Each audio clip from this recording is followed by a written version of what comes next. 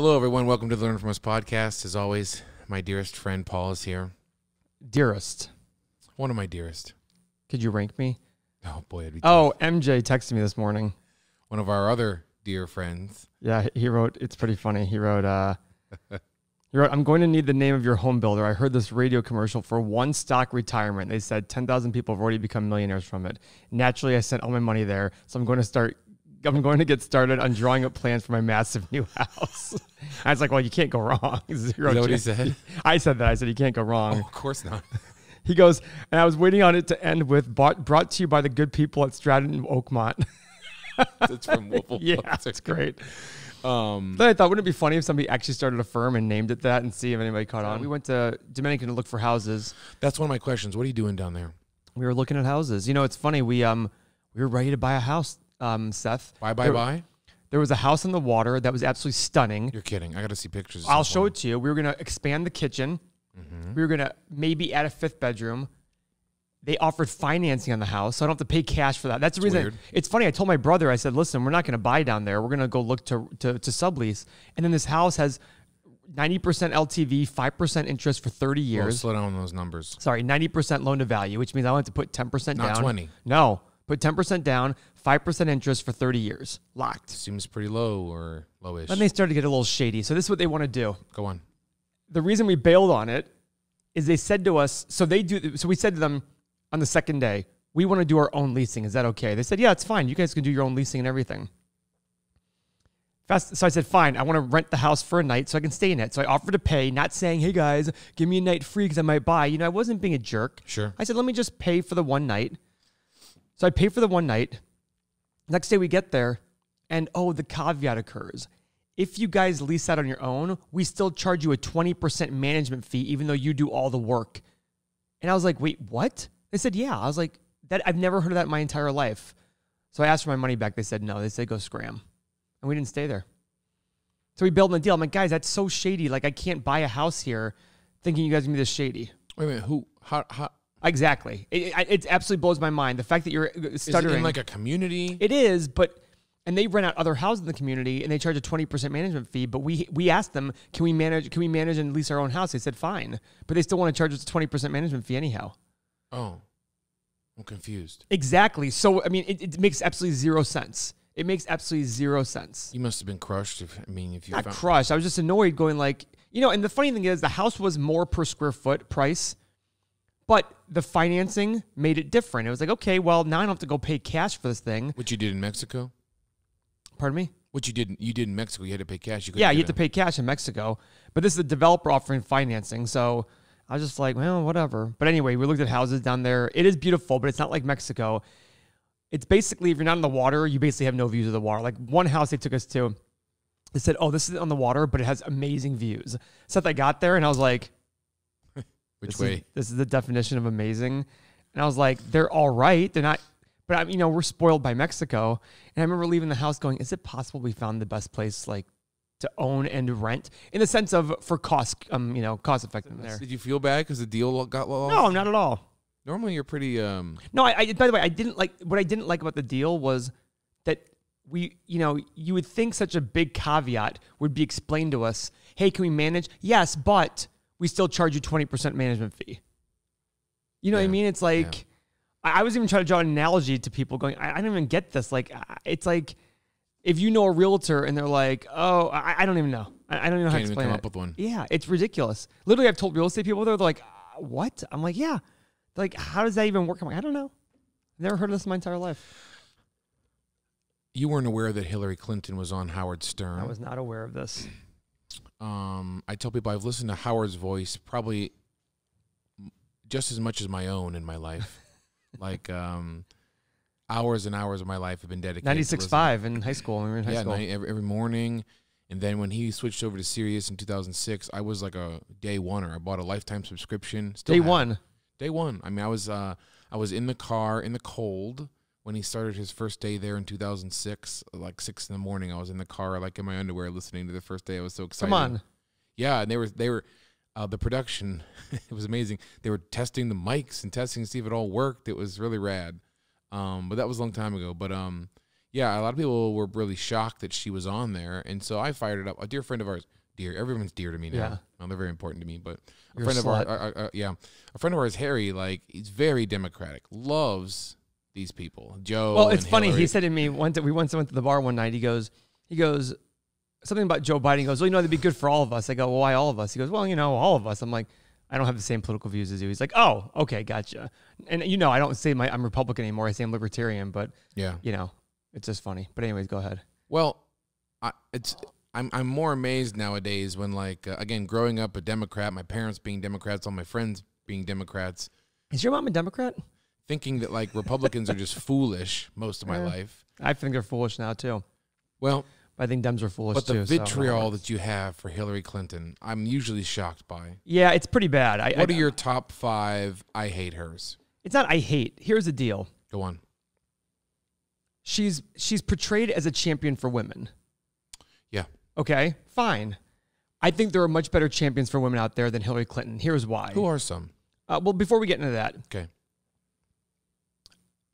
She stayed with her husband, who was publicly cheating on her like crazy, publicly embarrassed her, everything. So why'd she stay with her husband? I have no idea what's going on in their life. My opinion, career advancement. Now, am I assuming something? But at the same token, why else stay with this guy? Have you ever had okay, that's number 1. Have you ever had friends or couples where one cheated on the other and they stayed together?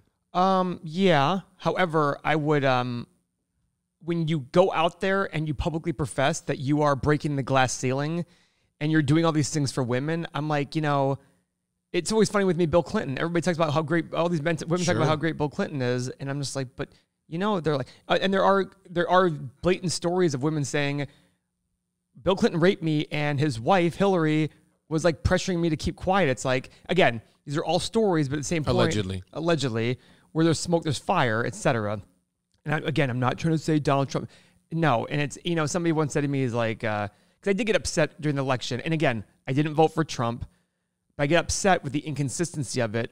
And so, somebody wrote once like, well, just because Clinton did it doesn't make it right for Donald. I'm like, I'm not saying that makes it right. What I'm saying is when it was happening with Bill, no Dems were ever saying, I didn't hear any Democratic women saying, what a terrible man. He's a misogynist. He's chauvinist. It was just like, oh, he's a great guy. I'm like, okay, whatever.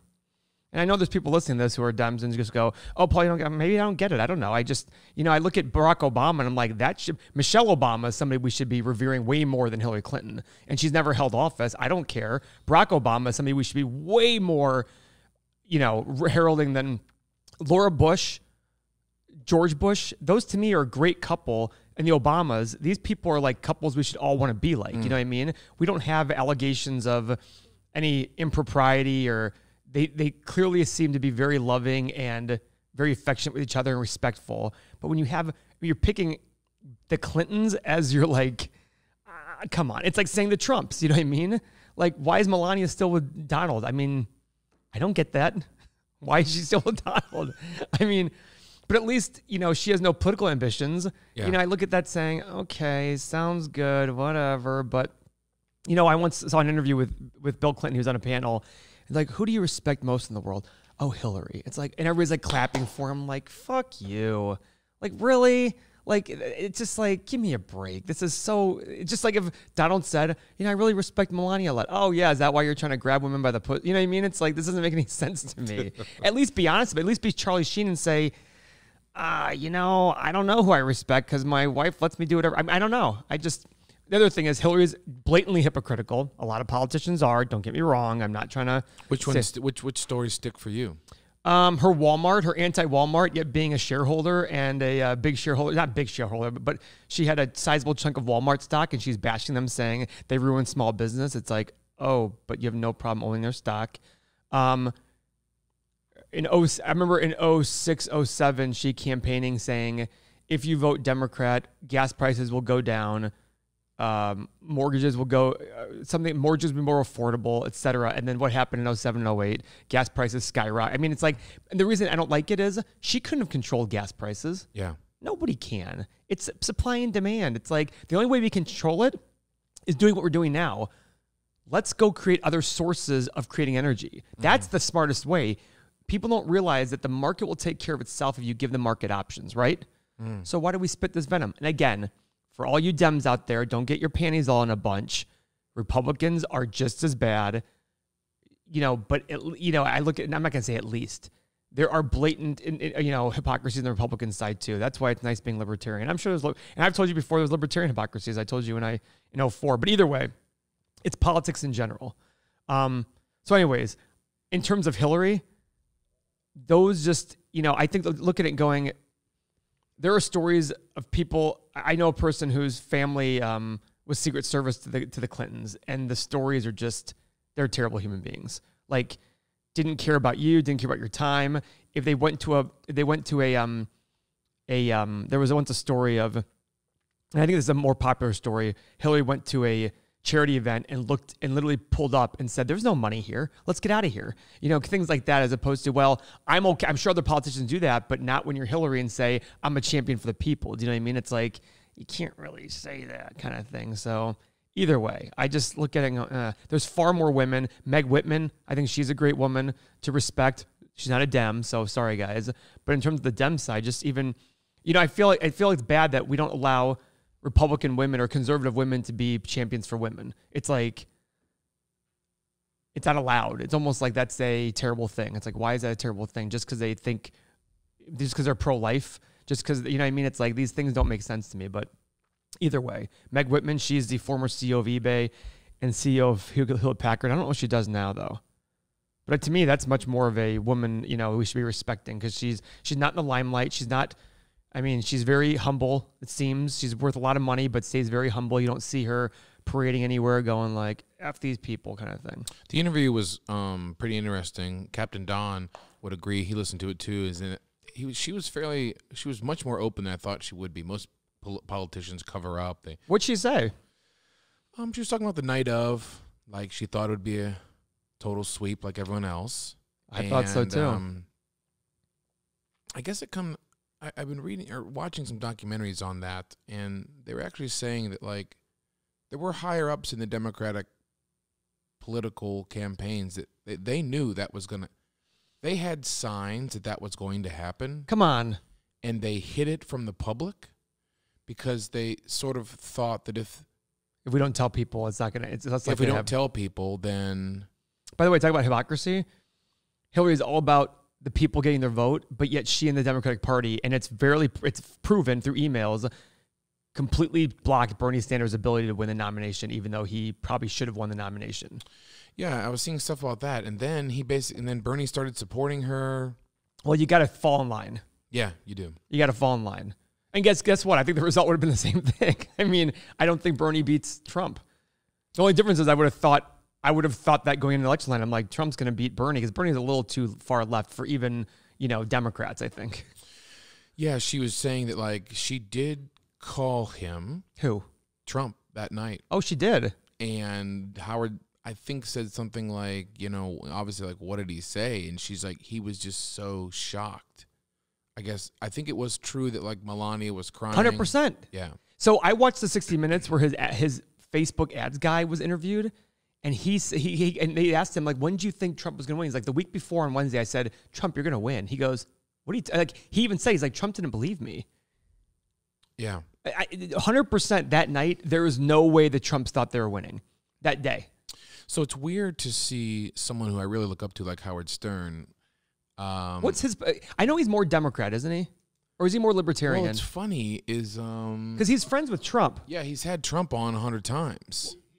Yeah. Okay, so what Don said was most of the people believe that Howard Stern is a Democrat, but he tries to hide it a little bit, which is probably good for a host. Like, bring both, like Joe Rogan. He's pretty obvious about being a libertarian, but he brought Bernie on. But anyways, go ahead. So yeah, it's just to see someone who I look up to, like, he like worships the ground Hillary Clinton walks on. He's very adamant about it. Yeah, very adamant about it. Wow. And so to hear such different opinions about someone, it's weird for me to hear it from you and to hear it from him. Listen, of course I have bias of, growing. It's very fortunate that I have the ability to bash Trump and bash the left at the same time, right? I'm very fortunate in that because it lends credibility to myself, I believe. Go ahead. What were you going to say? Well, it's funny. I bring this up, the caveat between two opinions, right? Yep. Which you don't say caveat, you say caveat. Oh, yeah, caveat. Yeah. Let's ask John Dyer what the correct pronunciation of that is. John, why don't you text me right now and say, give me a voice memo. It says caveat or caveat. So, like, the two drastically different opinions are weighing in my mind, okay? Yeah. But they're opinions. Yeah. And the same thing kind of goes for political parties, right? I've asked you in the past, like, well, wait a minute. If the Republicans are so confident that the trickle-down economics is the way to go, why can't we just prove it and move on? And the same thing I'd say on the other side. Right. Right? It's like... So when I ask you why can't it be proven, after 100 years of financial governing, why is it not a clear line in the sand what works best? Because we never have the one system trying to go through. It's always, that's why I always say Democrats, Republicans are the same, because even though Republicans talk about lower, my buddy George W. Bush, love the guy. But the one thing is his tax cuts were early tax cuts. He then increased the number of IRS audits. Like he went and made the IRS stronger. So it was kind of like, listen, I'm going to, on the public side, say, hey, here are all these tax cuts. And then on the private side, I'm going to say, listen, IRS, you need to get a little more aggressive with these people. That way we can get that revenue back up. So this all ties into like different opinions, and this all ties into, we were at your house a few months ago with another dear friend. Everyone's dear. Why do I keep saying that? I'm a freaking idiot. I like it. A friend of ours, and you met him that night. The topic came up, and I said, yeah, like I can't understand the ideas of like global warming, and he looked at you and said, Paul, do you believe in global warming? And I was like, Beth was there. Yeah. I kept my mouth shut. But as a PhD scientist, when someone says, do you believe? I'm like, this isn't fucking Santa Claus. Like, and do you remember what I said about global warming? Well, of course I don't, but go ahead. I was too shocked to like. I've always said the science appears to me. And here's the difference. You ready? Yeah. This came to me. Well, there's more to it than that, but they go. I don't think this person really knows the idea of two key words that go on in science, and it's called peer review. Have you heard of this? Of course I have. Of course. You think normal people have heard of this? No. I say of course because I read stuff like that. You know what I mean? So, you know. Of course. Okay. So the key I think that maybe our friend might not understand is that just like in everything, baseball, politics, there's a race to the top. People can get famous and make a lot of money for doing great things, whether you're making a movie, doing a podcast, being a president. There's a lot of money to be made. And so when I think about, this might be a stretch, but when I think about political parties and how we're just like so drastically different. Supposedly. Right? Like at least our thought process. Yeah. But I've seen these races in science. So I think, I don't know how I switched this to global warming, but it was just coming to me that like, I would say global warming doubters say that the scientific community, they're in cahoots to get funding. They've drummed up this idea so that somehow they'll get funding. Now, these same people trust scientists on every other aspect of their entire lives. Medication, food preservatives, their ideas on space. See, the funny part is I don't agree with that. Oh, well. And that's what makes me not trust them, though. I would say a majority of people... You trust when you take an aspirin. 1,000%. It bothers me when people go, no, I'm going to believe that Jesus is going to make me stronger. It's like, you trust vaccines. Okay. I mean, there's a lot of things there's a lot of things in people they like, but this one particular topic of global warming. Of course, it's bias. The whole world has gone in cahoots. But here's the key, is amongst the scientific community, there are varying opinions. But it's vastly on one side. No, here's the key, though. Of those varying opinions, when someone comes out and says something, like I don't think people understand is like when one scientist says, yep, here's my findings on global warming. All of your enemies in the scientific world try to poke holes. Yes, but they have to agree with you before this is published. Unlike politics, if you say trickle down's the best, before you can even say that, the Democrats would have to agree. That's peer review. So can I explain, though, about... Go on. Why? Am I envisioning this wrong? Go on. No, I think you're right. With science and with global warming, the most common argument I hear back about global warming is the Earth has always fluctuated in temperature. And the answer to that, the response to that is, that is true. Absolutely. We're not trying to argue that. Right. The issue I have is, guys, we can't deny, though, that the Earth temperature has changed even faster over the last 30 and 40, 50 years since we started using fossil fuels so much. Sure. Right? Yeah. To your point about the ozone layer, you were right. I did the research on it. You were right about that.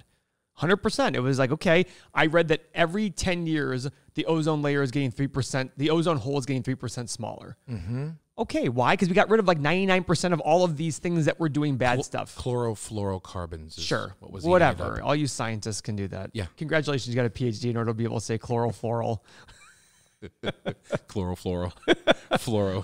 Fluoro. But it just hit me like the difference with politics is we don't agree on anything and we're just fighting the whole time. With scientists, if we don't agree, nothing is actually, you can't, your findings go up for peer review. Then your enemies have to okay it before it gets published. I wouldn't say enemies, but your peers. No, they're not peers though. They really are, and they are the vitriol between nerdy scientists in you know what I mean, in finding that cure. When I hear finding that fact, when I hear the Bible thumpers telling me that the Earth is 6,000 years old, and they tell me that that global warming doesn't exist, I mean, you know my response to that. You'd be amazed. You'd be amazed at the stories I hear from old chemists about people standing up in mid like keynote speakers and finding arguments at national conventions between guys, and then at some point they have to say, "Yep, you know what? You are right. My findings found it as well, and you are." So right. Can I make a comment though? Go on. Have scientists been wrong? By the way, I'm not defending I'm just sitting there saying, sure. The only problem I have is the anti-global warming people. They're hinging everything on all these scientists are wrong. Is it possible? Sure. We just found a black hole that was 10 times larger or something crazy like that. I think it was 3.5 times larger than they thought was even possible. Yeah. They're like, yes, a black hole can never be more than 20 AUs or something like that. I don't remember what the size was. Then they found out it was 70. It's like, oh, okay, well, we were wrong. Yeah, whoops. But you know what? It's not like we sat there and said black holes exist, and all of a sudden we found out, oh, wait a second, black holes don't really exist. I mean, it's not like that big of a difference. So you're right about with politics, like how can we know, how do we not know there's something that works? Well, it's because the government is so convoluted and big, and there's so many things. Sure. But I just look at it and say, well, let's use logic then.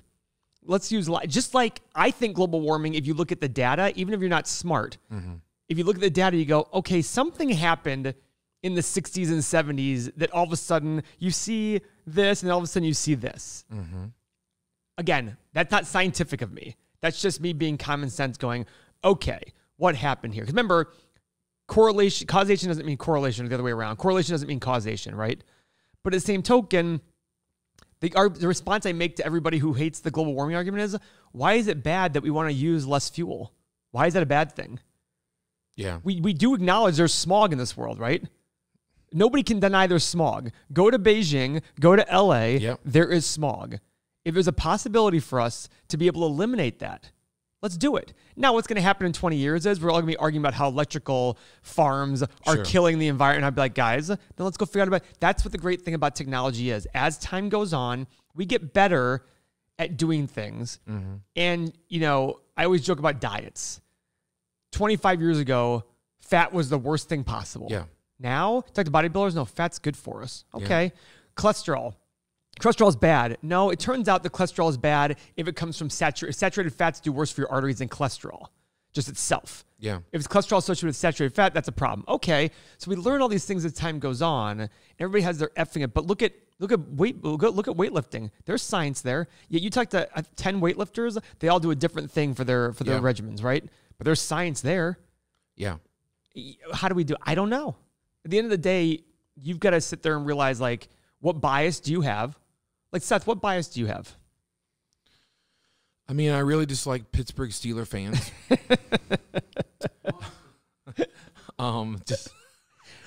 In terms of the world, you know, I mean, used to be you still are a Democrat theoretically, but since we started talking, I don't think I made you into a libertarian. I think that maybe it was in you, maybe your underlying thoughts were there. You know, I have a good friend of mine who's a Shaker Heights liberal, hardcore wife, hardcore, has 2 sons. One, hardcore. Then the second son is an engineer. I remember when he became an engineer, I'm like, he's an engineer? He's like, yeah. I'm like, engineers tend to not be so dumb. He's like, yeah, he's an engineer. Now, that son tells them, you brainwashed me with your shaker liberalism. He's a libertarian now. And he resents the fact that his parents brainwashed him. And he joke. It's kind of like a joke about him. He's a libertarian now? He's libertarian. I thought you... No, the son is. Yeah. He went to college as a Democrat liberal, like hardcore. Got it. And now he's like, you guys brainwashed me. I mean, it's all a matter of perspective. And I look at that going, okay. And the funny thing is, I think his father's libertarian, doesn't want to admit it. And because I look at that and I hear the things they say, and I'm like, that's very libertarian. Same with you, Seth. I didn't make you a libertarian. I just said things. You're like, oh, that kind of makes sense. Yeah. And there are people out there who believe everyone should pay higher taxes. More power to you. Yeah. That's consistent. Great. You are a Democrat. You believe everybody should pay higher taxes. I agree with that. And if you pay all your highest taxes possible, more power to you. It's just we have these biases that people aren't willing to acknowledge and aren't willing to sit there and say, well, my bias here is this. My bias here is that. I don't know. Yeah. It's just a confusing thing because you can skew data. As much as we have data, you can skew data to make your point, right? Remember that text I texted you just a few days ago about handing everyone 25 grand? Yeah, isn't that funny? I mean, there's something to be said for that. Maybe I should bring it up because I just thought it was so interesting, and I felt like it was like straight from like what you would always tell me. And it's also funny because, I was talking to somebody yesterday about,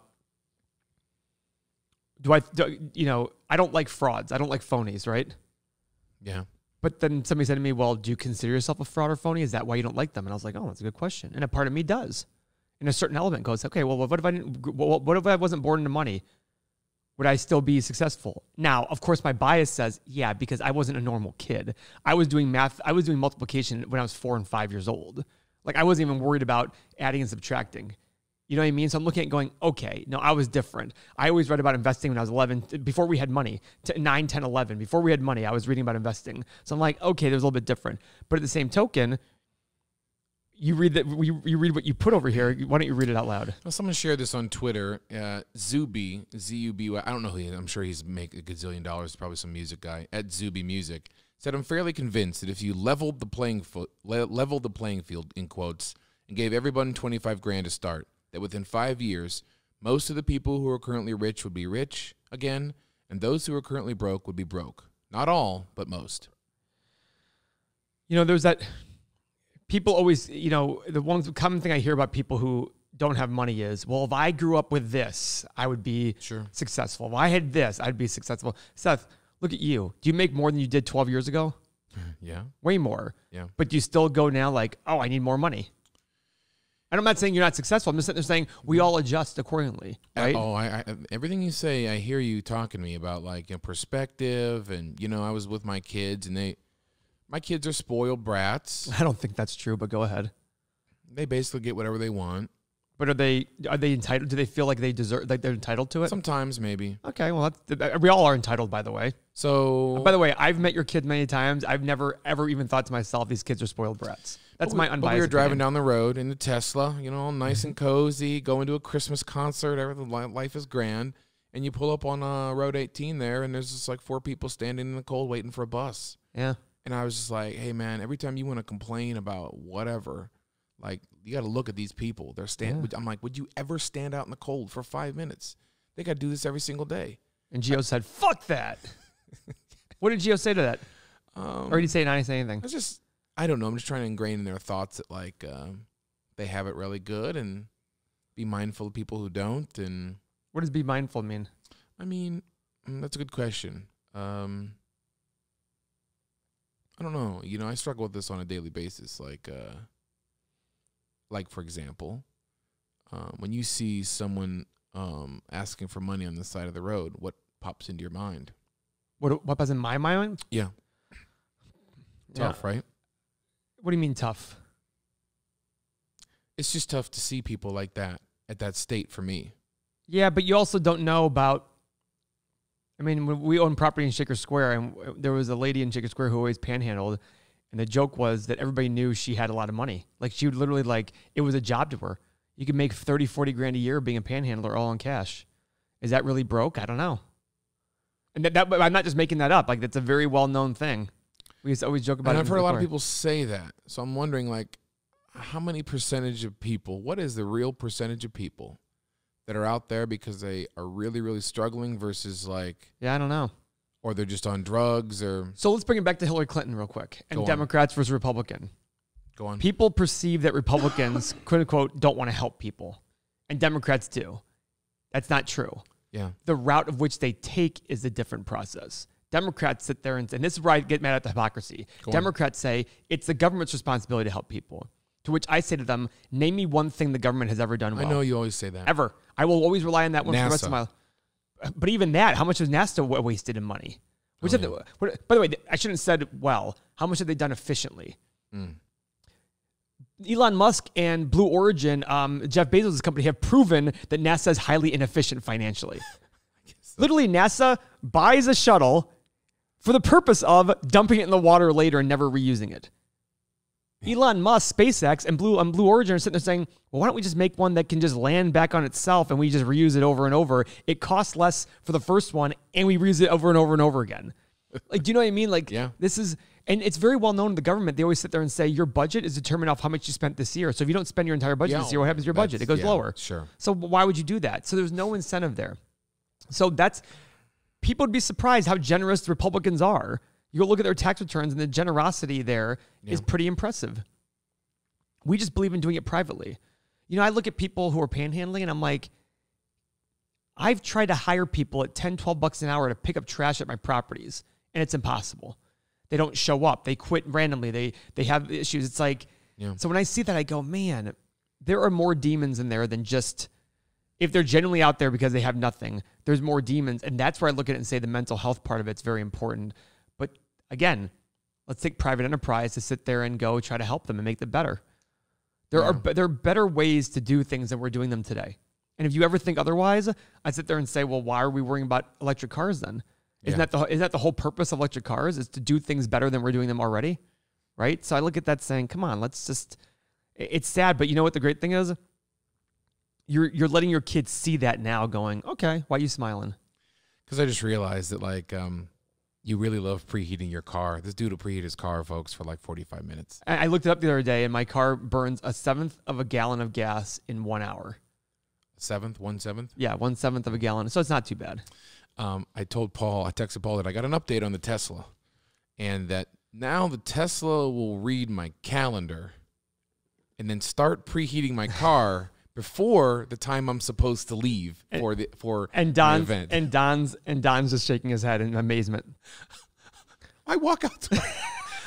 And even then, doesn't your car take like 4 minutes to get warm? I mean, it's really great. I mean, I know you live, so I was like, I was pushing you to get a Tesla because now I don't even have to warm it up. It warms up itself. So I will say the Tesla SUV is really expensive. Yeah, like 100, at least 100, 120 for sure. Yeah, and I'm not interested. I'd rather buy a used, but at the same token, if the car I loved came in an electric version that was reasonable. It's going to happen, dude. Yeah, exactly. It's going to happen. The Mustang. Well, it's funny. So a friend of mine texted me the other day and said, hey, I want to buy this lot in your neighborhood, but it's on the freeway. I'm a little concerned about that. You know, I said to him, 10 years from now, how many cars are going to have engines going down the freeway? He's like, oh, good point. I'm like, don't worry about that. To me, that's a good play. Go buy the lot in the freeway because in 10, 20 years, no one's going to have engines in their cars anyhow. It's all going to be, your car is scary because I have no idea when it's on and when you're moving or not. Neither do people who are walking out in front of me. Exactly. You can't hear shit. I know. Well, I love your car and what it can do. I just, the only thing I don't like about your car is when you don't press the gas, it like literally comes to a screeching halt almost. You know what I mean? Well, you can adjust that, by the way. Okay. Why don't you then? I like it. Why do you like it? I just don't touch the brakes. I have one pedal. Like you don't have to touch the brakes. You can go from 60 to 0 and not touch the brakes. It just gears down and then lock. It's really fucking rad. Are there gears? No, I'm just no. It just. I was say I thought there was. It's just like there's no gears. It's just like a natural verb of like gearing down. I know, but the funny thing is, like, I remember you telling me, you're like, well, yeah, these cars are super fat. It's like an electric drill. It just goes from 0 to full. I'm like, oh yeah, you're right. Like I didn't even think about that. Yeah, it's great. I think electric cars are wonderful. I think solar panels are wonderful. But you got to remember, we got to make it fun. We can't just do it based on, hey, your responsibility is to do this. No, my responsibility is to do what's best for my investors. I was watching, I want solar panels in Mexico so bad, but I don't think the cost effectiveness is there yet. Oh my God, that would get, dude, you get so much. Our biggest bill is our electric bill. Wow, that would yeah. Those roofs get fried all day. Oh yeah, there's 350 days a year of sunlight in Manzanillo. Why would I not have solar panels on there? We got to document that if they put them in. Yeah, but getting them installed down there might be tough, right? Well, Nestor's looking into it now. I'll be darned. Thanks for joining us on the Learn From Us podcast. As always, insights from Paul and Seth, my leader. FYI, for everybody out there who I'm friends with who texts me about episodes, I don't remember anything. We are like literally 7 weeks behind on posting these things, which is a wonderful thing because it shows how much content we have. But when you text me and go, LOL, what you said about blah, blah, blah, I'm like, what are you talking about? I know. We need to get to, I think if Don can be our producer in the future, we need to get to doing this live, and he can camera switch. He can camera switch back and forth with like a switcher. And we can stream this live. And then Don is kind of becoming our producer now because Tim is too busy with Dynasty Owner. But he's so handsome too. But we're trying to get we're going to start. Our goal for 2020 is to really grow the YouTube channel, because we see a lot of other people on YouTube doing really well, and Mike Salone has really motivated us to work on that. DJ Access in Columbus. DJ AXCSS. Love you, Mike. Bye. See you guys.